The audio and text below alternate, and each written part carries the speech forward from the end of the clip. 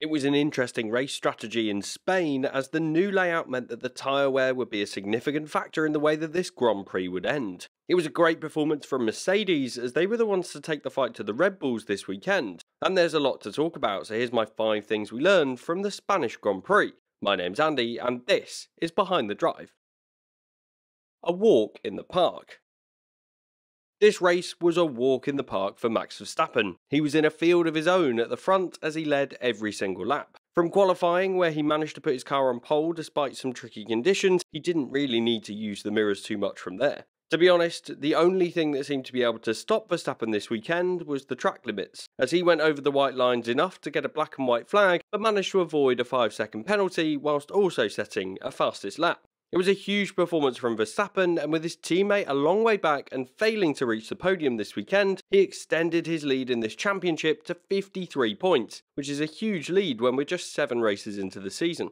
The Red Bulls seem dominant and have something more in the locker in my opinion, which isn't the best thing for the sport as a whole, but it was a huge achievement for Verstappen with a hat-trick of victories. Perhaps we may even see Vettel's consecutive win record broken in 2023. There are signs that there may have been competition later in this year or perhaps into 2024, but for now, you've got to appreciate the brilliant performances from this team and Verstappen, so it's clearly a green box for this weekend. Mercedes are on the way back. Last weekend saw an introduction of Mercedes' new car. On the surface, it looks like the whole philosophy of the car has shifted, with the zero side pod concept now firmly gone from that team. They wanted to bring these updates in at the Emilia-Romagna Grand Prix at Imola, and that circuit would have given them a better environment to test their new parts than they got in Monaco. Ultimately though, the circuit in Barcelona was the perfect environment for testing these parts, and it seems that both Mercedes drivers are enjoying these upgrades so far. The qualifying on Saturday saw these two drivers make contact, with a bit of miscommunication between the pair and the team. Russell did seem to struggle in a tricky session as he ended up 12th on the grid, but Hamilton was able to prove the pace of that Mercedes car, and it seemed like he was competing for the front row in Q3. He ended up 5th, which became 4th on the grid, but there were some positive signs for the team as they continued to learn about and set up their new car. In the Grand Prix, George Russell seemed to gain an advantage through turn 1. He had good traction off the line and was 3 wide going into that corner. He opted to bail down the escape road and take the supposed penalty for doing so, and from there it certainly looked like he'd gained an advantage as he was 4 positions up after the first lap. The stewards deemed he'd done everything that would be expected of him, which meant he was making excellent progress with a rapid race car. Going further into the Grand Prix, the Mercedes car seemed to have excellent tyre wear. Both drivers managed to extend their first stint on the soft tyres and stopped much later than all of the other runners on that compound. Hamilton, for example, stopped a whopping 10 laps later than Carlos Sainz. They then had brilliant pace on the medium tyre, and given that pace advantage they were able to make the overtakes on track and could find their way up the order.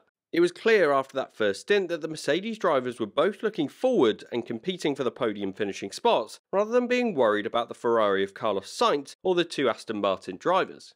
What's interesting about this development is the fact that earlier this season it was the Aston Martin car that seemed to be the lightest on its tyres, and this weekend that advantage seemed to have gone relative to Mercedes.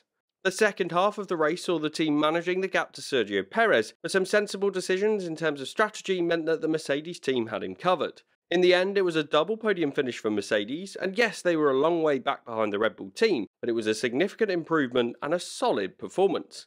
This new car is one that seems to have taken Mercedes on a path back towards the front. They will have learned from their rival teams and seem to be the second fastest team around the circuit in Spain. It'll be interesting to see if they can maintain this development path in this season, and if they can continue to take the fight to Ferrari and Aston Martin. But for me in this race, it's got to be a green box for Mercedes.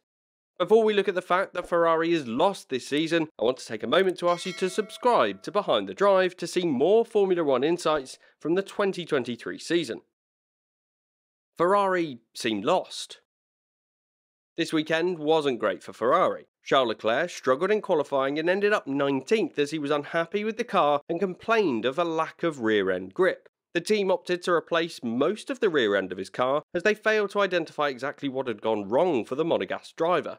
It seemed to not help Leclerc though, as he still struggled to make progress in the race and he didn't even get into the points and was even almost lapped by the leader. Meanwhile, Carlos Sainz qualified second, a strong performance and a good result to start on the front row at his home Grand Prix. But in the race, despite fighting for the lead going into turn 1, he quickly dropped back from Verstappen and was vulnerable to the Mercedes cars behind him. This was another poor showing, and he ended up 10 seconds behind Sergio Perez in 5th position. In the race, it seemed like the Ferrari team were making odd strategy calls. Sainz was adamant that he had more pace, but was still called into the pits, which ended up being 10 laps before Hamilton. And then the team opted to stop Leclerc, who was starting on the hard tyre 1 lap later after Sainz. It was a strange decision as the two drivers were clearly on very different tyre strategies. I didn't understand the logic of putting Leclerc on hard tyres and imply that he would run long into the first stint to then end up stopping him early anyway. I think if the rain had come for the team, they would have probably really struggled to get it right, and when it comes to the strategic races, there can't be too much confidence that the Ferrari team will ever perform. Perhaps they did as well as they could have done with Sainz today, but I certainly have very little confidence in this team right now. For me, the Italian setup deserves a red box for their weekend. The return circuit layout delivers. The Circuit de Catalunya has made several layout changes in the last few years. They've reprofiled the end of the back straight and changed the runoff areas in turns 1 and 2 in recent times, but this year's Grand Prix has seen the return of the high-speed final 2 corners, replacing the chicane which was introduced in 2007. This change is something that has been called upon for years. The final chicane before the long back straight is something that seemed to stop the lap towards the end and make it harder for cars to follow through the final turn and onto the main straight. This change has been welcomed by many, but it has also given the drivers and teams a bit of a headache. The high-speed nature of the final 2 corners has resulted in significant tyre wear to the front left tyre, which means that there were strategy decisions that needed to be factored in. Traditionally, this circuit has a high tyre wear anyway, and often it's a decision between protecting the tyres and making the 1-stop work, or pushing with the 2-stop and trying to overtake on track. That decision seems to have shifted from being one between a 2-stop or even a 3-stop race. This makes things interesting. All 3 tyre compounds were used during the Grand Prix, and throughout it wasn't clear which strategy would be the one to come out on top. In addition, to make this work, Pirelli have had to make the right decision with the tyres. They had high tyre wear in Monaco last weekend, which made things somewhat interesting, but this week they seem to have got it spot on.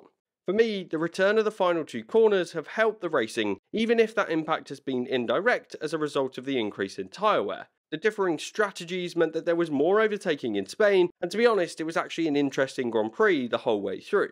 This circuit is often criticised as the teams regularly test here, but in 2023 we have to remember that pre-season testing took place in Bahrain. Perhaps that was also a factor in this season's Spanish Grand Prix being more of an exciting one.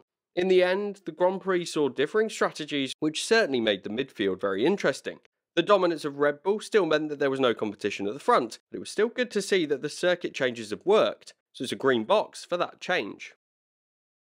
A rare off day for Alonso. Fernando Alonso seemed to have an off weekend at his home Grand Prix. The Spaniard has been excellent all season and has generally moved his way up the order at each and every Grand Prix. The Aston Martin car has been brilliant in the races, and coming into this weekend he had finished on the podium in all but one race, and in that other race he finished 4th in Azerbaijan. This weekend, Alonso qualified 9th, and it was the first time this season that he was beaten by Lance Stroll. This came despite the fact that earlier this weekend, in practice, the AWS graphics showed a comparison between him and his teammate in each of the mini-sectors, and Alonso was faster in every single one. It was looking like a dominant performance, but in the end, he had a trip into the gravel during qualifying on an outlap, which he was very frustrated by as it impeded the rest of his qualifying. He ended up qualifying 9th and started 8th on the grid, and despite this starting spot, Alonso failed to make significant progress up the order. Instead of looking forward to the now usual competitors of Mercedes and Ferrari, they were competing with the midfield runners, and through the strategy, they ended up fighting with the Alpine of Ocon, the AlphaTauri of Tsunoda, and even the Alfa Romeo of Guan Yu Zhou. In the end, Alonso finished 7th, and was right on the tail of Lance Stroll. It was an interesting call as Alonso confirmed he wasn't going to overtake his teammate with 6 laps to go.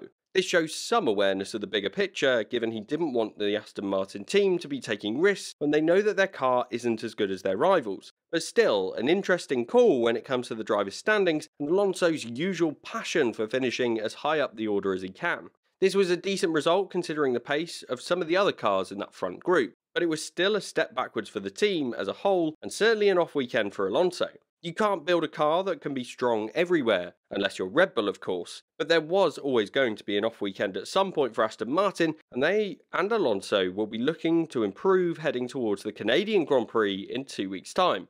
For me though, it's got to be an amber box for Alonso. Something wasn't quite right, but he probably still maximised the result for the whole team. Honourable mentions. It was a dreadful Sunday, but a brilliant Saturday for Lando Norris and McLaren. The British driver managed to qualify third in his McLaren, which is something that nobody would have predicted given how poor that team was at the start of this year. The team knew that their setup was geared towards qualifying, but it was still a brilliant performance that he delivered. In the race, Norris dropped back after making contact with Hamilton on the first lap, and from there his Grand Prix was over. But it was still a good performance and deserving of an honourable mention. Zhou Guanyu also put in an excellent performance to take home 2 points from this Grand Prix. It was a strong result for him and the Alfa Romeo team, and it's rare for this team to be able to fight for good points, and he didn't put a foot wrong this weekend and was way ahead of Valtteri Bottas. On the whole, the Spanish Grand Prix was a strategic battle. The strength of the Mercedes team was clear to see, and the progression bodes well for the rest of their season. It'll be interesting to see if they can continue this progress going into Canada.